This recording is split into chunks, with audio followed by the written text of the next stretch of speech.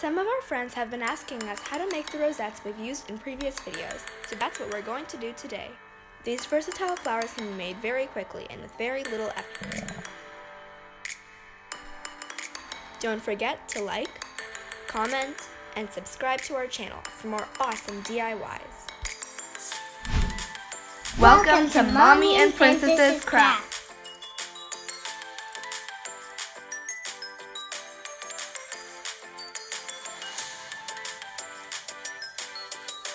To make the rosettes, you will need paper, or felt, or foam.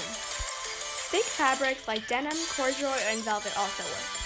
A hot glue gun and hot glue stick, and regular scissors or fabric scissors. We started by tracing a circle onto our paper. It doesn't have to be a perfect circle. We've tried all sorts of wonky shapes and it's come out fine. Then we cut out our circle.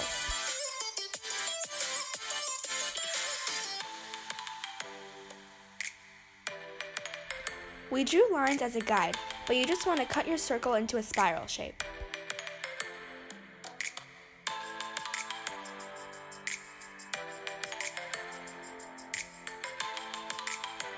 We took the outer end of our spiral and curved it around our nail to make it easier to wrap around itself.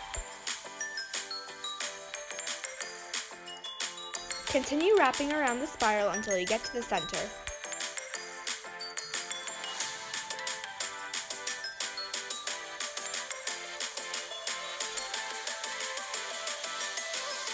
Apply a big blob of glue in the center of the spiral and then glue it down.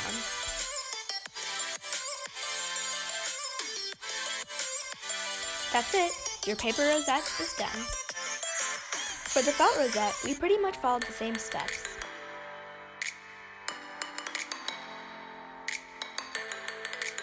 We cut out the circular shape, then cut that into a spiral.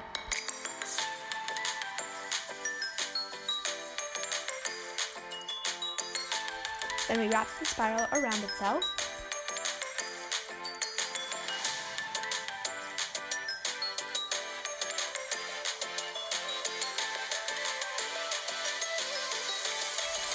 And then we glued it in place.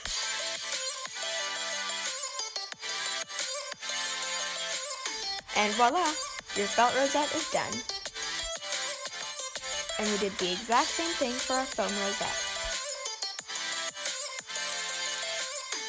And these are all the flowers we've made. We used the paper rosette on our gift card holders, the felt one on our dream catcher, and we haven't yet had the chance to use our foam one.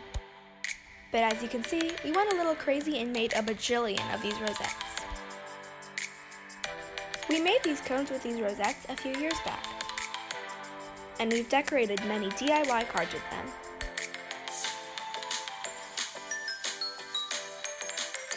Thanks for watching. We hope you enjoyed this video. Bye!